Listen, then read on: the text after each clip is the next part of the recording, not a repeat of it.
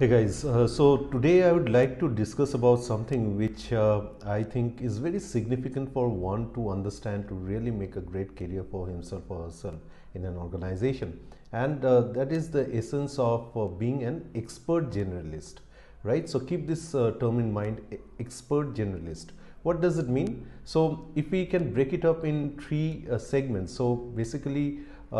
you be a emperor in say 10-20% of things, you be a king in say 30-40% of the things, and you be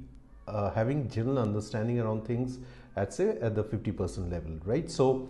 say, as because we are discussing more in context of the world of finance, so if it is that you have great mastery or you have developed great skills where you are really good in, so that is the emperor part, right? So which may be 10-20% of the stuff. Then is the king part where you are relatively good on those set of things, and then comes 50% of general understanding around the world of finance and how all things are related to each other,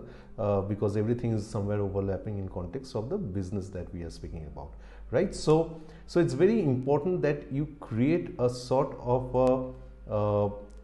you present yourself in front of your interviewer or your boss in context of being a expert generalist, because the more you do so, the more opportunities you get